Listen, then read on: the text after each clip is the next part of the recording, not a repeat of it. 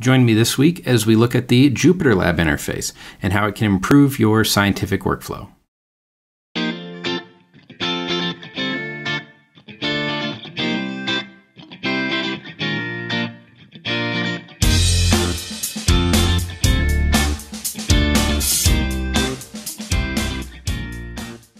Hello, I'm John Lehman, a software engineer at Unidata. On this week's MetPy Monday, I want to look at Jupyter Lab, which is a recently released project that is a different interface to notebooks and makes your scientific workflow a lot easier to have everything happen in one place. It's sort of like an IDE, but that's happening in your browser. So we'll have our terminal open here, and I'm in the Unidata workshop environment. You can be in any environment that you want to work in. If you need to learn about Conda environments, go back and watch one of our first MetPy Monday videos where we explain them. So the first thing we need to do is install Jupyter Lab. Our command is going to be conda install Jupyter Lab, all one word, and remember jupyter. And if we press return,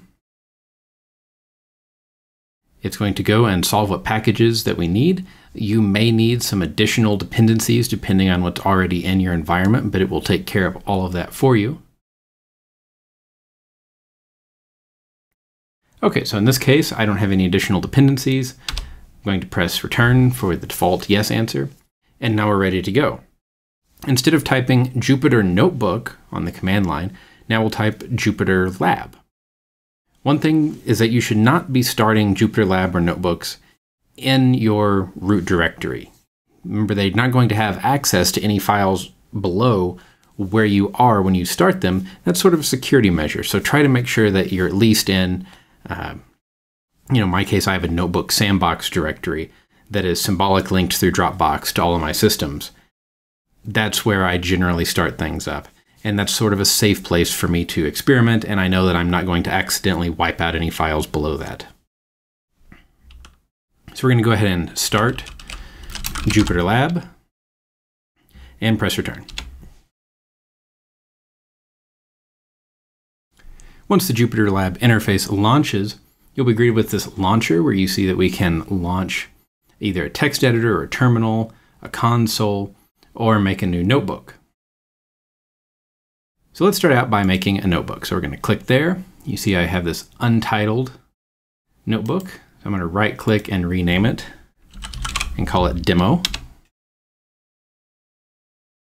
And now if we don't need this File Explorer on the left side for some of what we're doing, you can either use the View menu and uncheck Show Left Area, or press Command B to get a little bit more screen real estate. So I'm going to get some more screen real estate.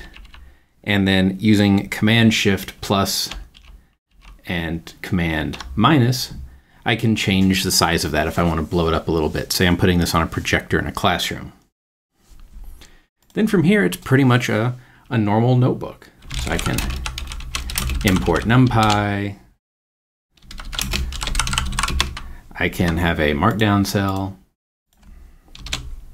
So that's all operating pretty normal.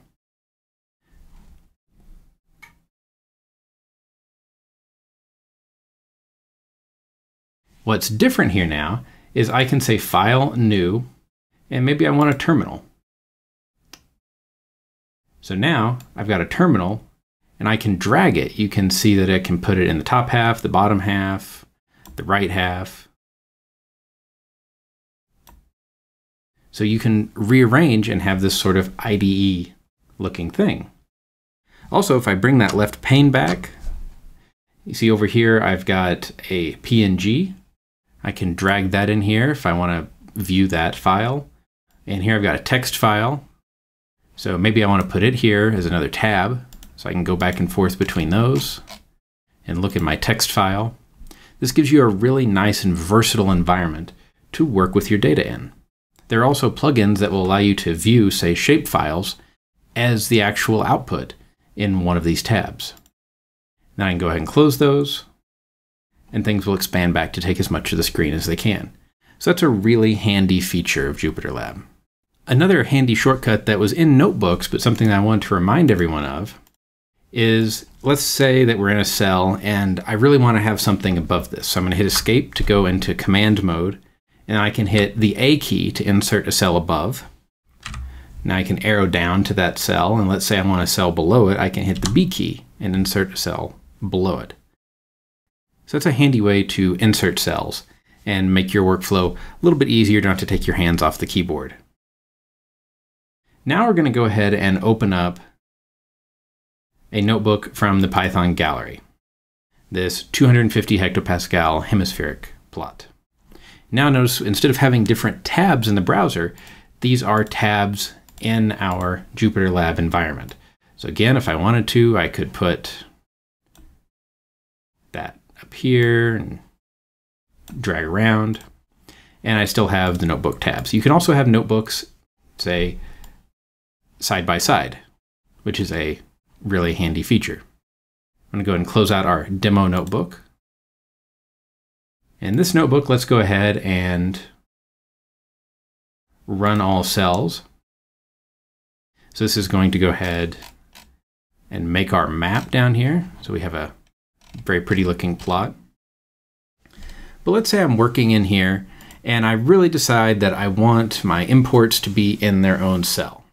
I could hit the A key for a cell above and copy and paste all of that, or I could just split the cell.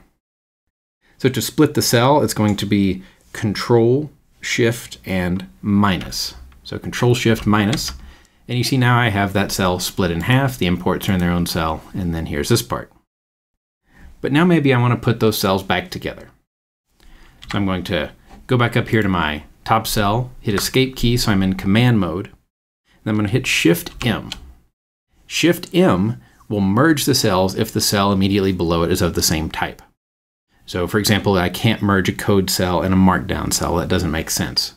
But these were two code cells, so now they're merged back to one cell. So without any copy and pasting, we've split this cell into two and then put it back together. So now let's go ahead and split it back again. So I'm going to put my cursor where I want to split, Control Shift minus. And this is one of the long requested features of Jupyter Notebooks.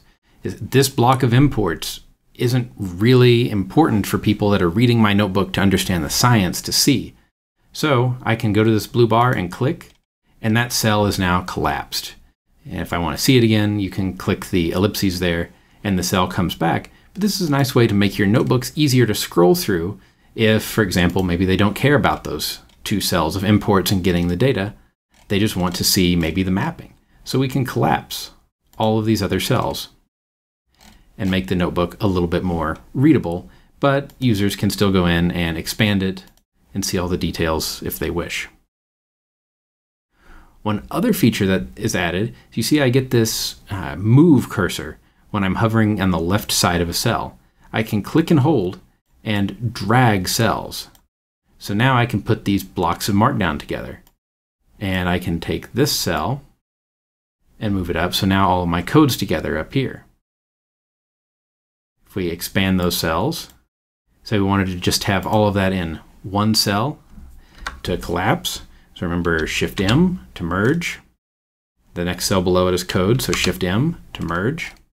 Now I've got one big block of code that I can collapse. And then there's my text. Maybe I'll drag that down here. So now I've got all text at the top, and then my map code.